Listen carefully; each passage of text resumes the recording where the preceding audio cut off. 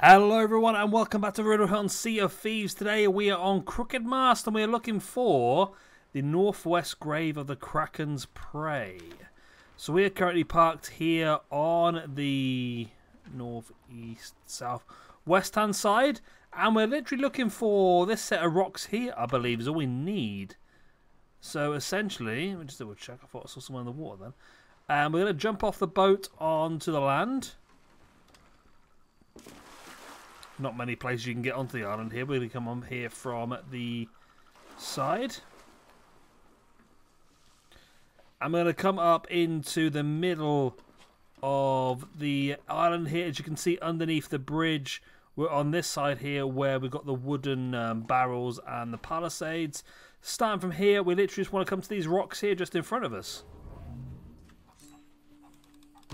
And then exactly where this ghost is stood, we have the Kraken's grave.